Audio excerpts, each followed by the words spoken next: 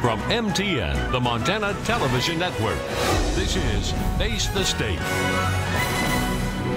And good morning and welcome to Face the State. I'm Jay Cohn, and we're joined today by former Montana U.S. Attorney Bill Mercer. We're here to talk about the legal issues, not only here in Montana, but around the nation. Bill, thanks for joining us. Good morning, Jay. Yeah, always fun to see you and chat. I think this is like 3 or 4 years in a row now that we've had Bill in to talk about the burning legal issues, those on the front burner and the back burner.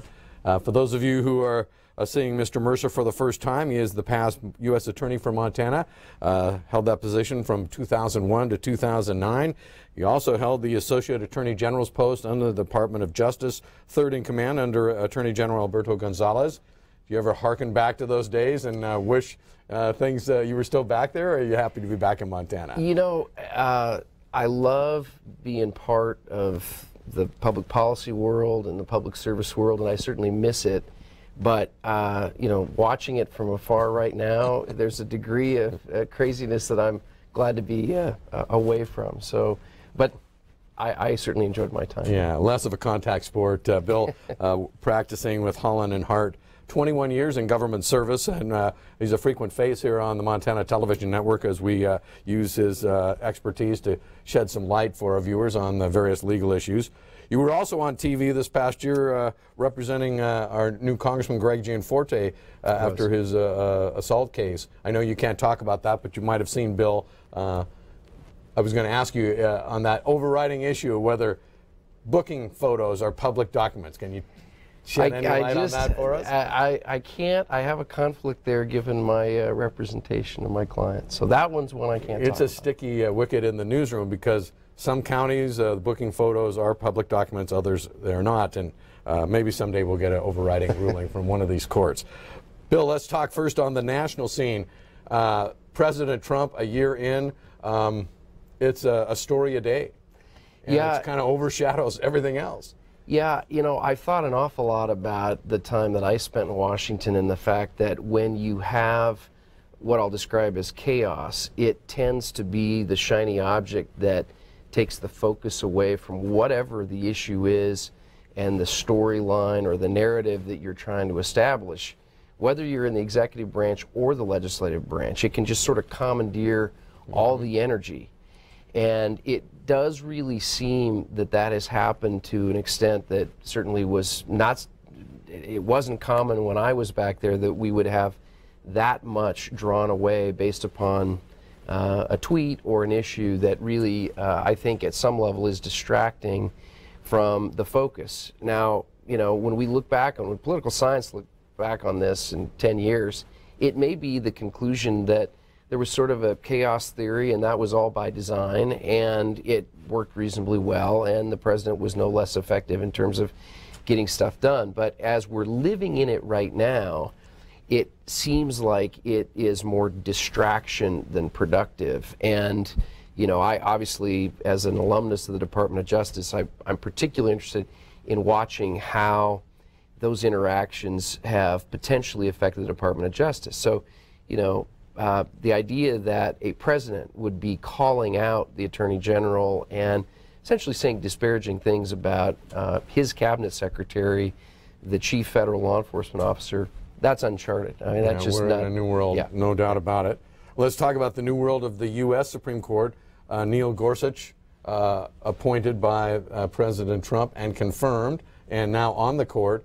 Has that shifted the court more conservatively than we've seen in the past? What do you think? I think that's more of a hold seat, but this was obviously one of the single most important things that happened at the end of the last conference, the last Congress, when President Obama had appointed Judge Merrick Garland to the D.C. Circuit, and that confirmation proceeding really didn't commence.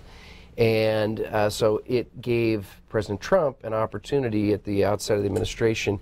And I think certainly for those on the right of center side of the political spectrum, this was a huge deal and one that has been celebrated and will continue to be celebrated because there would have been a tremendous shift in the court from the death of Justice Scalia to the appointment of Justice Garland.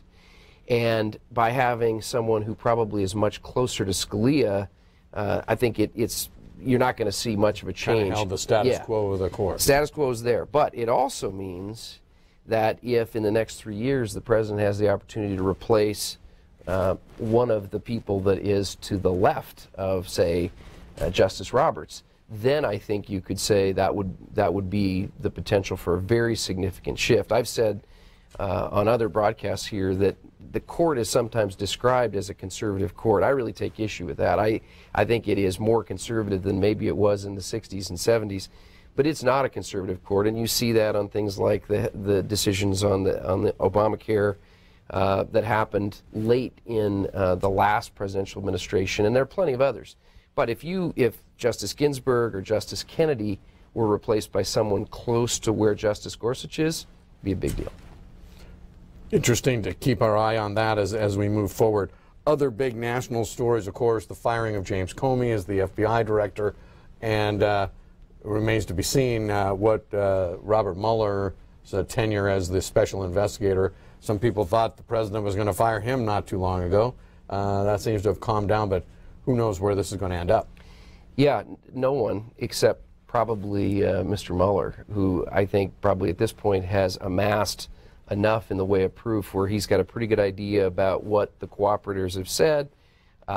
It'll be interesting to see if the president does sit down for an interview, but a lot will be playing out in this year on that particular investigation, and whether it goes past 2018 is, I guess we'll get to find out. But certainly the firing of the FBI director is one of those things that was, got a lot of attention, and it's hard to know whether the president really thought it would be something well received, given how controversial the director's decisions had been leading up to the presidential election with respect to first the recommendation, actually decision not to seek criminal charges of Secretary Clinton, but then also what he said in leading up to the election in terms of what she had done and her culpability.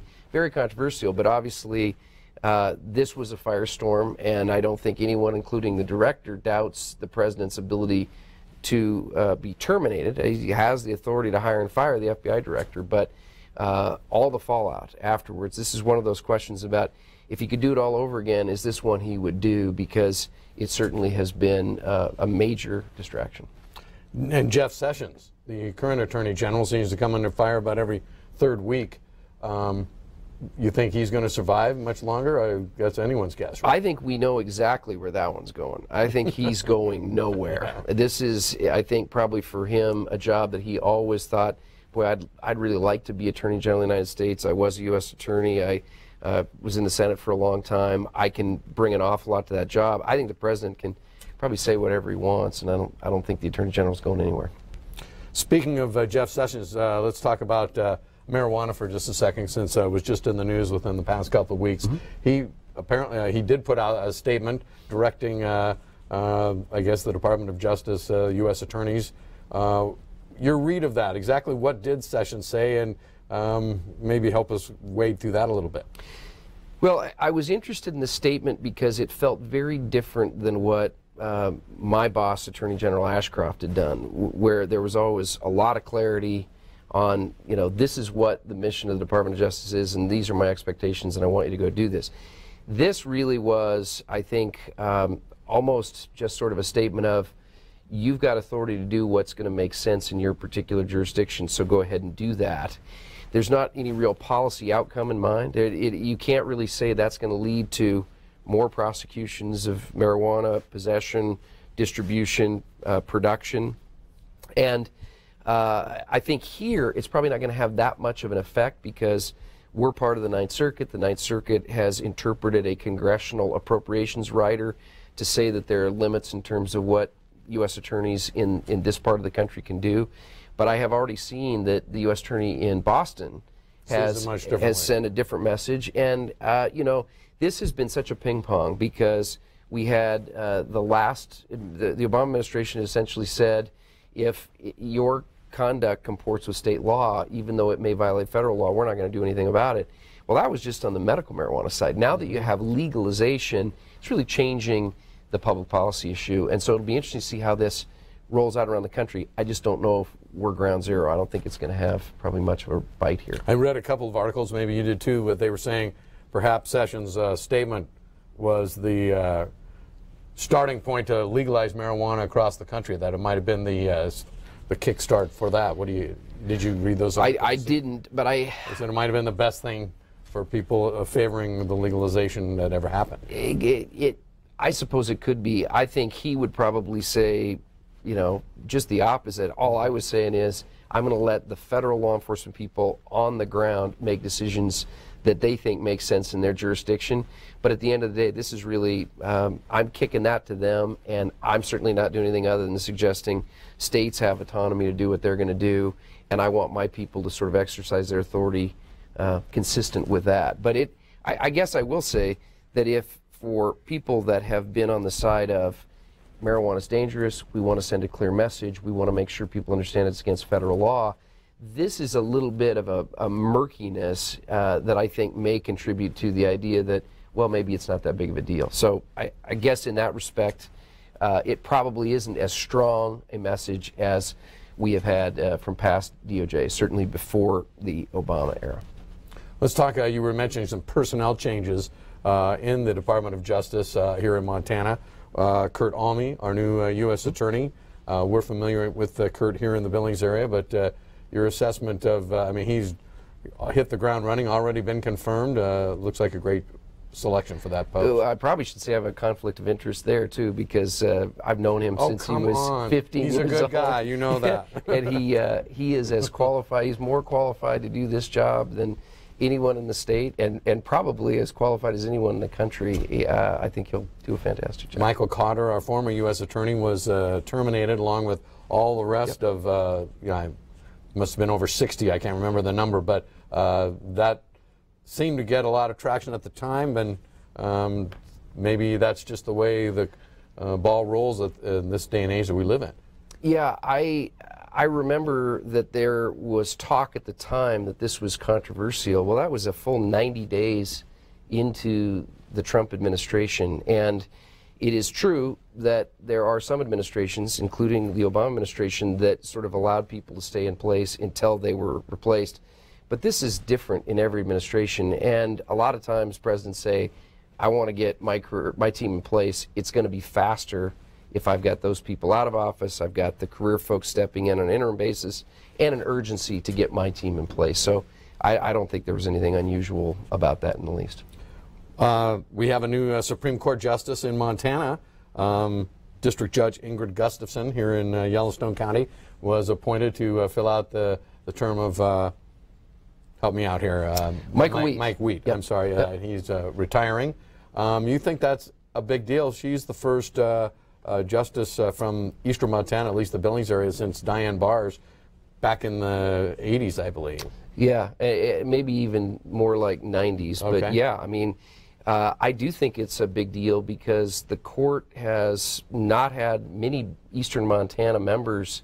If you reach back over my lifetime, you can almost count all these people in one hand. You know, it's sort of Gulbranson and McDonough and Sheehy and Barz. And so I think particularly given how significant in terms of population this district is in Billings, and the fact that really the criminal docket and the drug court and all of the perspectives that Justice Gustafson will bring, it's good to have some geographic diversity, I think, and so it's noteworthy in addition to her long service in the district court before her selection. Right. If you're just joining us here on Face the State on this Sunday, Bill Mercer, former U.S. Attorney for Montana, is our guest, a frequent legal analyst on the Montana Television Network. Bill also used to work with the Department of Justice, the Associate Attorney General under Alberto Gonzalez. So we are picking his brain a little bit about the hot legal issues in Montana. So we covered kind of the national scale there. Let's move to Big Sky Country. And one of the big things that we were talking about just prior to taping is just the increase in violent crime that we're seeing in Montana, and just horrendous crimes, beheadings, dismemberments, a majority of which can be tied to the terrible, terrible problem of methamphetamine as it makes its way through our society. Yep. I I think this year seemed to really be a tipping point in that regard. It's not as if we haven't had serious violent crime. We have, and we've talked about some of those things in the past. But I think it was the frequency and maybe the egregiousness of the conduct that was shocking. And we've been looking at the number of officer-involved shootings. And it's in Great Falls, it's in Missoula, it's in Billings. So the violent crime problem in the state is growing. It is definitely being driven by meth, which we may not have time to talk about, but you know, it's one of those things where we've been in a battle with it for a long time. I think through the meth project and other initiatives. We thought we'd maybe turn the corner on it. We thought we were going to drive demand down, and there was good data to support that.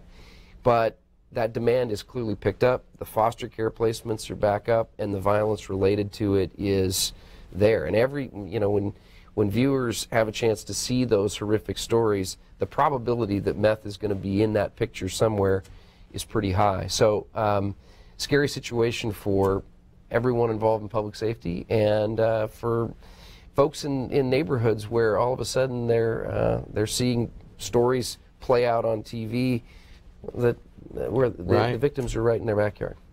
And we've had, you mentioned the one incident, one time in Billings where just a few months ago we had up to 11 police officers who were on administrative leave for their involvement in shootings that were still part of the protocol in the department. They just couldn't work, so that obviously puts the pressure on those on the streets. And then, you know, the randomness of the events. The highway patrol officer and the deputy county sheriff in Broward County, Mason Moore, who was assassinated doing his job.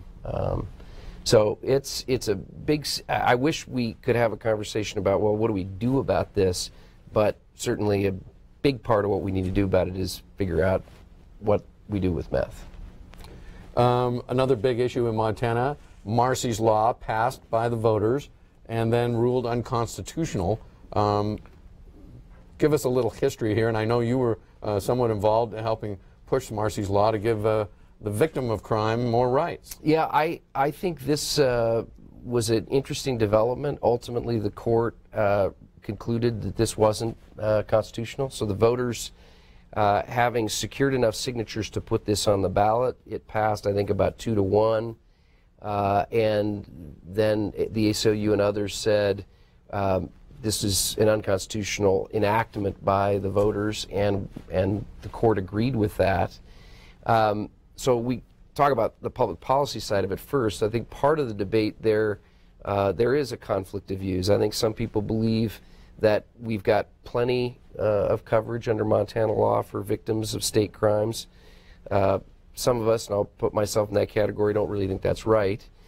Then there was a lot of conversation about this is really going to be very costly and expensive, and I think a lot of municipalities and counties were very concerned about that. Ultimately, none of that really mattered because the court looked at it and said, we think the way it was structured was not something that the voters could adopt this scope of constitutional change in this one single constitutional initiative, and so we're going to throw it out. And I think time will tell what this is going to do to the initiative process, the constitutional amendment process by initiative. There are certainly those that think that by saying there were multiple issues that were getting done as part of this one constitutional revision, and that with the multiplicity of issues, the public couldn't lawfully adopt it. Be interesting to see if that has an impact on whether that sort of direct democracy that we have in the Constitution is going to be impeded by that. So couldn't this been determined before people voted on it, because it goes through a review by the Attorney General's office? And I know sometimes in the world of politics that we live in, they'll let it go if they think there's a problem, but I've never really seen that. And mostly they're in doing it in good faith. It could have been caught early rather than have people vote on it and now be frustrated and maybe, you know, undermine our constitutional initiative process. Yeah, it's a good question, and I think that after people have a chance to really stew on that, what the court's done, be interesting to see if it chills the enthusiasm for trying to get the Constitution amended, because obviously the only other way we can do that is if we have a Constitutional Convention. And that's unlikely to happen, I think. So we'll see where it goes. Interesting. Looking back on some of the other big stories, let's talk about the John Krakauer case that the celebrated author with his book, Rape in a College Town, yes, focusing on the University of Montana, but really focusing on this case that represented all campuses in America and this terrible problem. Now, specifically in this case, he is seeking the Commissioner of Higher Education's records so he can determine how they determined or how they proceeded in this Jordan Johnson rape case at the University of Montana. Where does it stand now? It's kind of back to the district court, right? After all this yeah, time. and I think it is about ready. In fact, maybe it's already on its way back to the Supreme Court, because the Supreme Court had argument in this case and sent it back to the district court to say, we want you to actually look at the records and decide whether the privacy interest in the student whose records we're talking about is more significant than the public's right to know. The district court in Helena, Judge Menahan, looked at those records after the court sent it back to the district court and concluded that the records could be released. He thought that there should be some things that were redacted. Right, but okay. In general, if his ruling stands, Krakauer's going to get those records. I imagine that the commissioner will go back to the Supreme Court, because it was pretty clear from the oral argument that at least one, if not two, members of the court didn't really see how these things could be released under any circumstances given the federal statute that governs student records. So I don't think it's over yet, but now it's going to play out in the backdrop of what Secretary DeVos is going to do on the whole question of how is she going to revise the letter that went out to all campuses that really started much of this conversation, because of the change in the standard that universities need to apply when there's an allegation of sexual assault. So I think Krakauer may be on his way to another book once he gets these records, because then he can talk about what Secretary DeVos is up to, too. So we'll look forward to that. I think it'll be called Into the Wild 2 or something. So we'll look for that. That apparently is going back to the Supreme Court. And I think the commissioner is going to continue to fight this for as long as he can, and we'll see. Michael Spell, this is the horrendous Sherry Arnold murder case out of Sydney from 2012. You were pointing that out. How long ago that seems. Yeah. 5 years now, and that case, bring us up to speed on that. So Spell and his team put forth a pretty spirited defense in the district court, trying to get the case essentially flipped into a civil proceeding, arguing that A, he wasn't competent to stand trial, that he didn't have the capacity to understand the charges, to assist in his own defense. Judge Simonton had rejected those arguments, and Spell went ahead and pled guilty, but then he reserved his rights as part of the guilty plea to go to the Supreme Court, make those same sort of arguments. The court has now heard those and rejected them, and also concluded that the punishment wasn't cruel and unusual, and that it was appropriate for him to go to a prison as opposed to a mental health facility. So that case is finally over after 5 years. And, well, yeah, nearly 6 years now since we're in 2018. Yeah. So that's, I guess, the time it takes for justice to be served in a high-profile, complicated case like they all seem to be these days. You know, when the death penalty is potentially on the table, that changes the dynamic of how quickly it's going to move. It certainly slowed it down, and then there were a lot of continuances before the briefing was finally done. But the case is over. How many times did we call you in to we've talked about it at least interview 10 times, about this case and the latest twist? Another part of the notes on what to talk about: legislative action on sexual assault in Montana. Sexual assault, obviously, now really in the focus for all our society. The legislature of Montana took some action in the last session in 2017 that you said really was surprisingly not controversial. Fill us in. Yeah, there was an interim committee that focused. Actually, the Montana legislature in 2017 did a whole lot of things in terms of sentencing. But this piece was focused really on what do we do to make it so the burden of proof is not quite as challenging for prosecutors given the definition of consent. And it was the work of the interim committee that led to the changes that the legislature took up in 2017. And I thought that there might be sort of a spirit of debate saying, you know, after years of having the definition of consent be this, why are we changing it? But in fact, it flew through the legislature. It wasn't the least bit controversial, broad bipartisan support. And I think the county attorneys around the state believe that it will be easier to bring cases because of the change in that definition of consent. So these cases, as we've said many times, are very difficult cases. If we have a victim that says, I was raped, and a perpetrator who says it was consensual, this definition is not going to make the difference. Those are still going to be hard cases.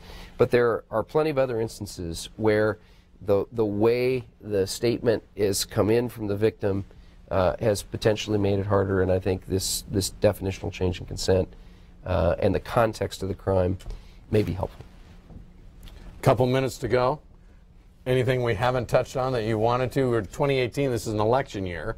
We'll be interested to see how that plays out down the road. Anything come to mind that we should be keeping our focus on? Well, I do think that we talked a little bit about the Gorsuch confirmation, and I think on the legal side, as people listen to the senatorial debate in 2018, both in this state and all over the country, the balance of the Supreme Court is going to end up being a fairly significant issue.